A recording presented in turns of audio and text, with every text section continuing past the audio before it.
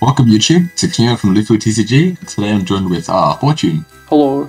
Yeah, our editor. So today we're actually going to be watching with you guys Zorga versus Eugene because sadly the audio was lost for the video and we're going to have to commentate over it. Yeah, we're back on remote fights again, but that won't stop us from hopefully bringing you guys some great fights. Exactly, yeah. One more thing, we've got a very low amount of people who are actually subscribed to watch, so if you could just help us out there. We'll help us, yeah, it's completely free, you know. And it's just a button, but just a button press away to help us out, so. Alright, let's get into the match. Yeah, let's go into the match. Alright, so it looks like Petraz is rolling. Yes. Oh, it was rolling, so, it's a low roll from Rotenks there. Yeah, also, so these are a bit unconventional decks. We actually have double alchemagic versus Eugene. Oh, double alchemagic. Okay, well this is going to be a very interesting fight then. Yeah. Petraz rolled higher, so Petraz is going to go first. And we'll see how that impacts the game in the long run. Yeah. I think as well, like, these decks aren't common, but these two are, like, so dedicated to their decks. Like, these are the decks that they've been playing in tournament. yeah. These are like tournament decks that are been playing a lot. Petraz has tested a lot for alchemagic. And we all know Rotenks has been playing Eugene since day one, so. Yeah, actually recently he has had like a bit of a revival of his interest in Eugene. Yeah, so that's pretty good. So we're just going to see how he plays out. So the Ranker Chain off to a good start, drawing 2. Yeah, of course you can get order. Yeah. So it looks like he's playing the what's called Zorga ride line, which makes sense. It makes sense, yeah. It's easy. It's like easy, like draw power. And so going for the rush, swinging in immediately with his Vanguard and calling something down. The only one usually go with Vanguard first, so he goes Vanguard first. Yeah, I mean, he plays fronts from what I've seen, so I guess he was like thinking he might get a front there. Yeah, that's a really good point. Yeah, as well, if you're rushing and you play fronts, swing. It's a good idea to swing with your Vanguard first, actually. Yeah, actually guarding early, like it. Okay, obviously, like it's good not to take the damage early, but also it fills up his drop zone, so it's like a 2-for-1. Yeah, exactly. And he's using that order, so he got the order back that he ditched. But he still needs it in drop zone because he wants to alchemagic it, and he has to get the same name one. So yeah, and he does. He hits another condensation, which is off the Hendrina mill, which is fantastic. Yeah, especially for his deck. You can see the card right there in his drop zone. Yeah. So unfortunately, he lost one persona ride, but he got a crit, so he's not in a bad spot. Yeah, he pushes 2 damage off to Rotenks at the start. Takes Ritter.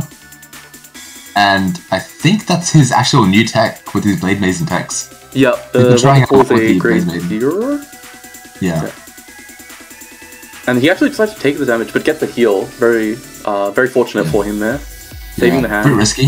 Is it risky extending to 3 before grade 2? But yeah, I don't know how this turns out, but it would have been a very different game if he was on 3 already.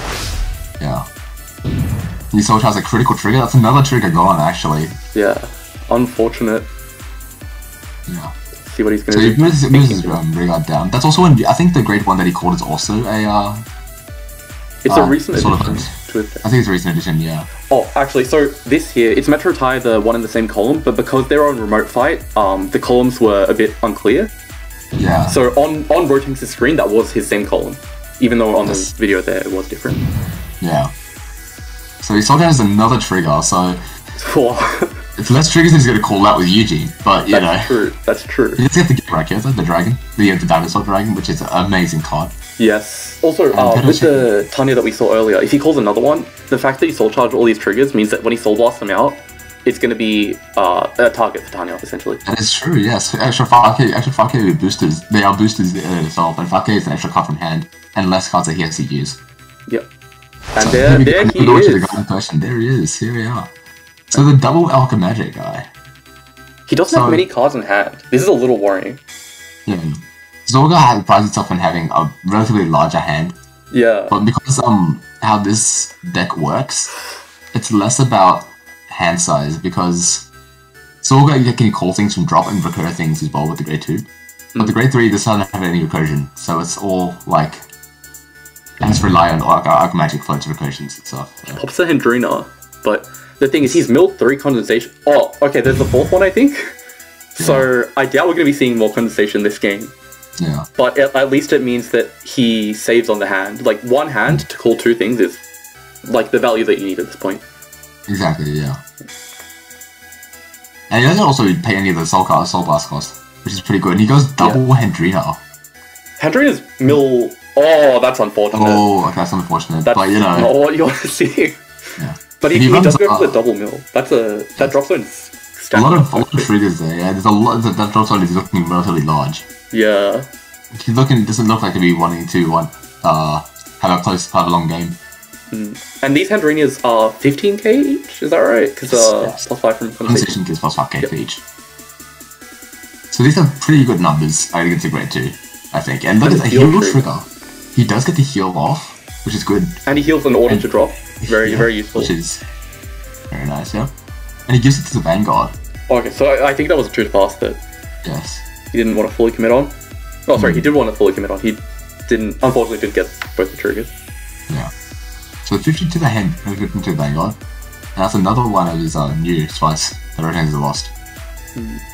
It's like he's putting all these new cards just for them to go to damage zone. Yeah, I know. Quite overguarding there with the front trigger though. It's a bit of an overguard, but I guess he didn't want to be pushed to 4 so early. Yeah, and especially because like a 15k means a 2 card card. Yeah. And we've seen that Nectar order in the drop zone that will give his units crit very soon because he has been milling so much. Yeah. So not as much as he's got a low hand size, he's got low damage as well. Yes. And a pretty stacked drop zone. Yes. Like everything is slowly coming together for him, which is actually like if you look at this deck on paper, it looks so, I guess, like situational. Like you have to have the right setup, but he's funny to play. Playing it in a way that is just it's going well for him. Yeah. And calling the Tri-Bash, I consider this to be, instead of Eugene, I consider Tri-Bash to be Rotenks' favourite card. Yeah. If you ever talk to Rotenks in person, you know how much he loves those dinosaurs. Yeah. Alright, so there's the good reason to Tri-Bash. 5. Yeah. And he's going to be calling 4, even though he has a pretty large field already. That was only actually... one out of those. I think what you said earlier, where he saw a lot of triggers in his soul charges, so it makes sense that now he's not hitting as many in his top 5, top 4. He's considering a lot. Definitely looks like the tiniest to play. But he puts 4 into soul, so he soul blasted 5 to put 3 into soul. My mistake. Not bad. Oh, and he gets the 0 off the Tanya. I understand. Yeah. Okay.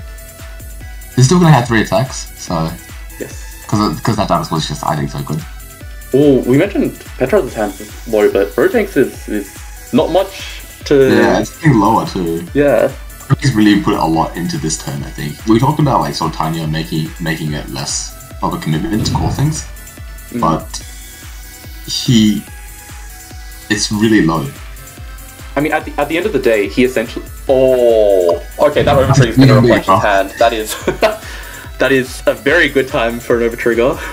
That is a fantastic time for an overtrigger, right when your hand is low. Yeah, and Dragon Empire one as well. What's called Dragon Empire and Keta are both ones that give you extra cards in hand, essentially. Yeah. So he just gets the whole dice box on it. He puts a dice box on there. Don't forget as well, the Eugene actually has a critical as well from Tri-Bash. So this is a very, very scary attack. Like, Petraz has to go on what I was saying before was like his entire Eugene skill essentially just got him 1 Tanya. So the fact that he's making up so much hand here now is huge for him. Oh, 1 damage. Tri-Bash is only until battle. Yes. Okay. So it's not 2 damage. So this is a very, very big swing. Yeah. Oh, is this swing a recall? Oh, never mind. It wasn't over the head. No, it's swinging. Oh, I think Petraz was like, oh yeah, swing at this guy. Doing a little psych out there. I was headed to drop. So all of a sudden, Petraz's hand seems rather low. Yeah. And damage is high. The positions have messed the reverse, and that's just shows to show what Nova Trigger could really do for the game. He does have the Persona right though, so it's a good start to this turn. Yes. I guess it's just a matter of what orders he has in hand now, because we've seen so many condensation out that I don't believe they have a way to get orders back. Oh, but he has the Nectar. He has the Nectar, so he drops down the heal trigger, so he knows he's not going to live next turn. Yeah. I mean, after an overtrigger like that, like, that was just Yeah. perfect timing for Rotenks. I think that was 16 drop as well. Yeah, so it's a very large drop. These 2 units as well, because of the alchemagic, you can use it twice. Yeah, so his entire board just becomes so scary. Yeah. Especially considering with opponents are right as well, and they 2 both have crit, so... Double critical here could actually put Rotenks in a very, very precarious position. Honestly, if I'm Petraz, I want either double critical here, or I don't want any critical. Yes. To either choke him at full... Oh, that heal And is it's a actually heal, though. very useful. It's very useful. Hopefully, though, it's enough to keep him in the game. And a front. It's just a okay. Okay, well, it's not no trigger, but Rotenks takes the damage, so both of them are lethal now. That's actually, like, all that hand that Rotenks got, it has to go into this. Yes. Because this is going to be almost a near hand wipe. Okay, he does have the PG for this one. That's good. So that's 2 cards out of his hand, though. True. And if he has another PG, yes, he does. Okay, so he didn't lose too many cards, but the fact that he lost 2 PGs means that another Nectar turn could be lethal. Yes. So he goes to the Persona right here, and this could spell game for Petraz. Or another Tri-Bash. Oh, he's thinking. It's thinking. This is actually a bit of a... Oh no, because the grade 1 is Act, so he can clear the board pretty easily, but then he would be out of resources. Yeah.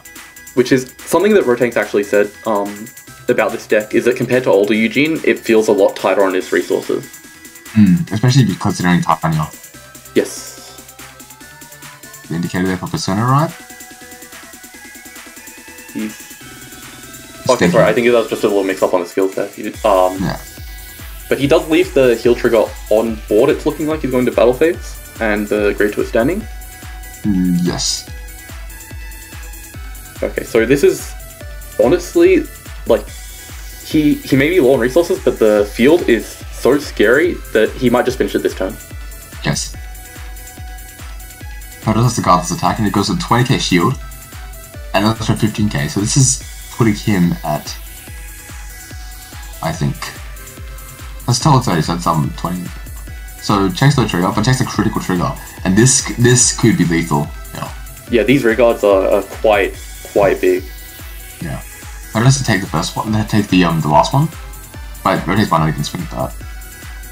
So he's swinging with the 2 crit unit here? The 2 crit unit, yeah. Petraz checking his drop. I think he's doing a good sign.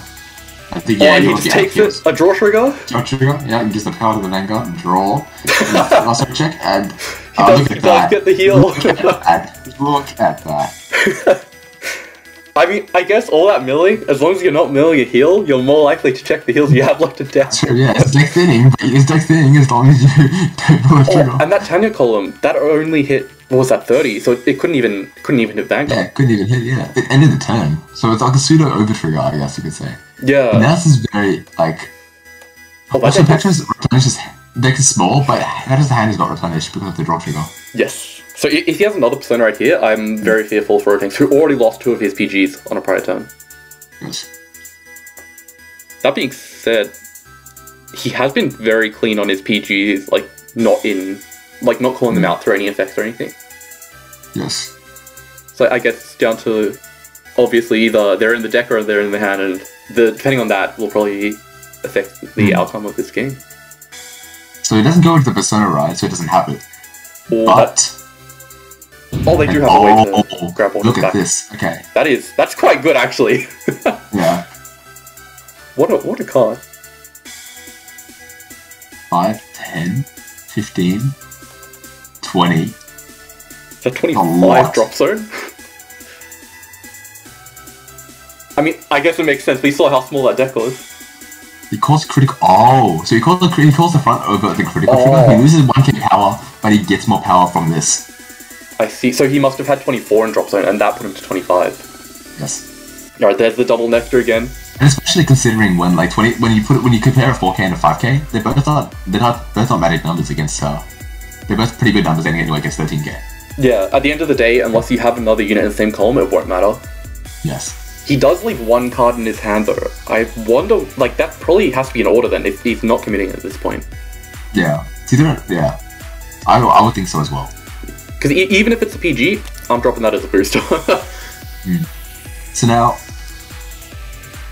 Rotenks is looking for a trigger count on the critical triggers or anything that gives a critical.